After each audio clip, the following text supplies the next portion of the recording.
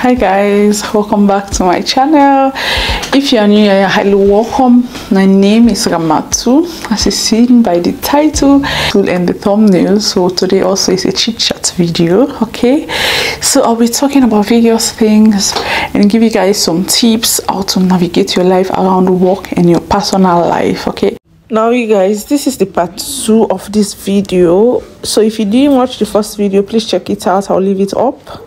Okay, now this one is not for me because I never do that. Learn to communicate. Learn to communicate with your colleagues or your employer when you are overstressed, when things are overwhelming for you. Learn to communicate that, oh my god, this is up to here, I cannot take it anymore, my naze is full, my cup is full, I can't do this, this is my limit point, I can't do this. I've never done that, my dear. I'm in a place that I'm an apprentice. I don't have the right to say no, I can't.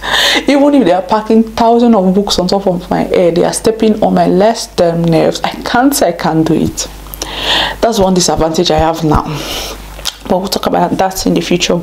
By expressing your workload or being overwhelmed will help you to receive support and adjust to the workload.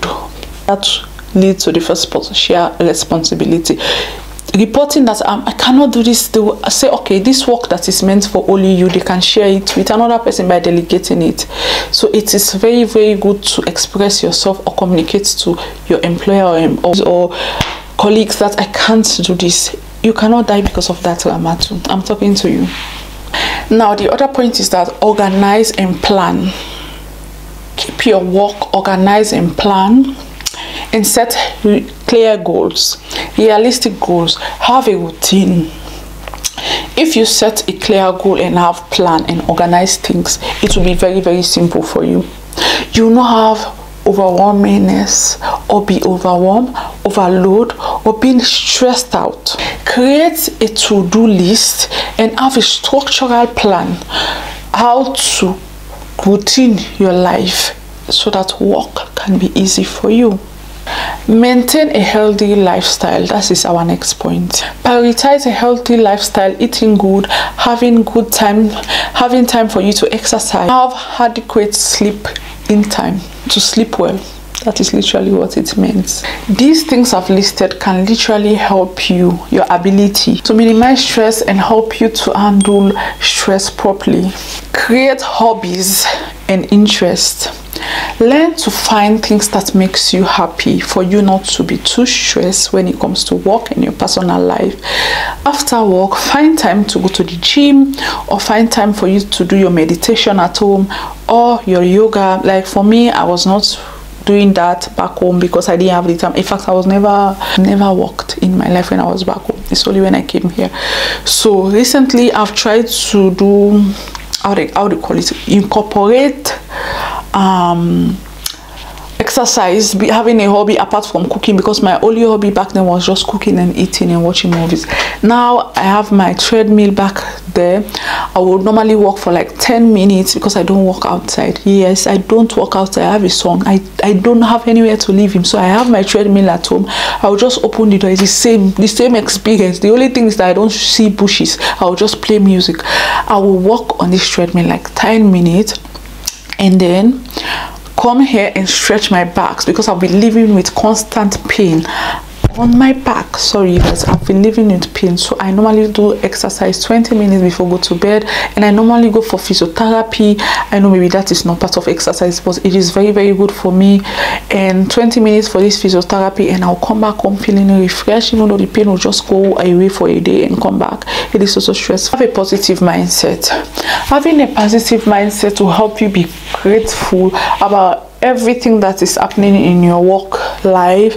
Like any simple things you do will be so positive that it will lead to success. That's literally what I mean. To find the silver lining in challenging situations. Okay, learn to say no. Learn to say no. I don't know how to say it, Ramatu, for you and them. Learn to say no. If you cannot do certain things, it is not in your ability to do certain stuff and they delegate things to you to be done. If you can't do it, Don't lie. Don't overdo things. Say no, I can't, but find a civilized way to put it so they will not get hurt. Don't overcommit yourself and later be stressed for things that you can't do. Seek support.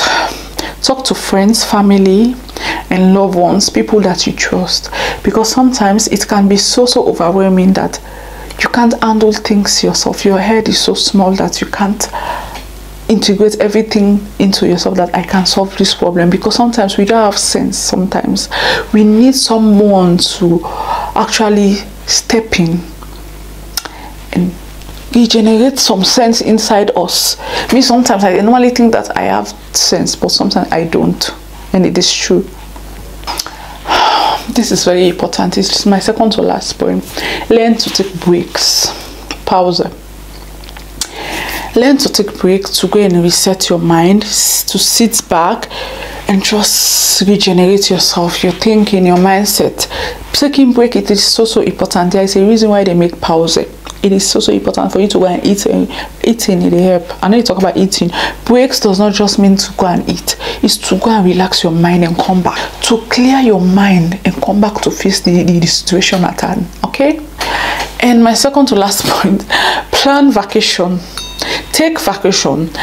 Find time for you to travel out to friends, family, or new location for you to go and refresh your mind, your mindset, your thinking, to relax yourself, have good time before coming back. Because let me tell you, working as an adult is not easy. Not to talk about you being in a foreign place, even if you don't find yourself in the diaspora. I'm talking to everyone that is working. It is so stressful. Being a student and working is stressful. Being a mom and working is stressful. Being a foreigner working in a foreign country, it is actually stressful.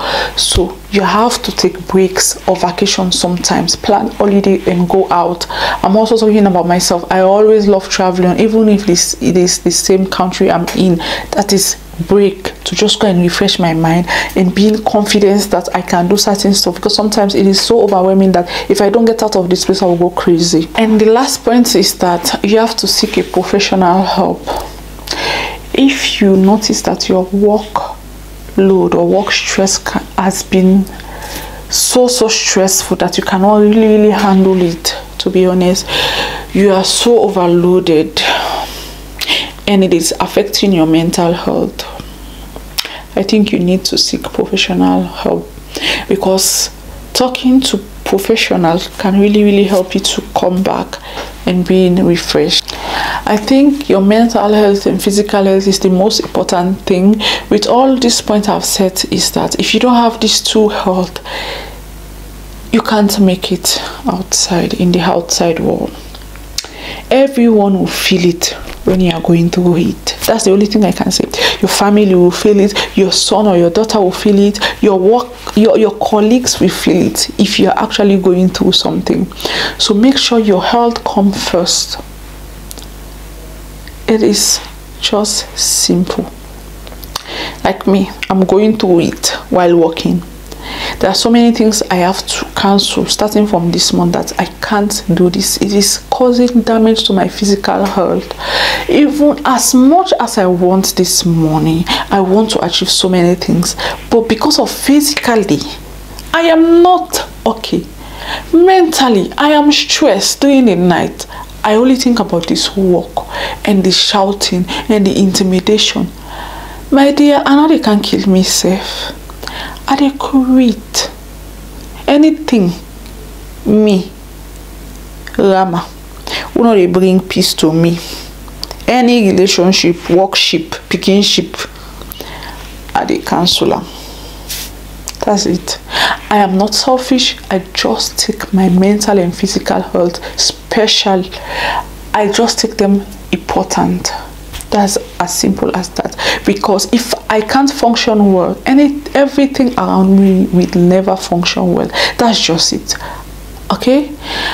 I am I give more, but whenever I'm not receiving more, I have my limit. So you guys, this is it for this video. Thank you so much for watching. I'll see you guys on my next video.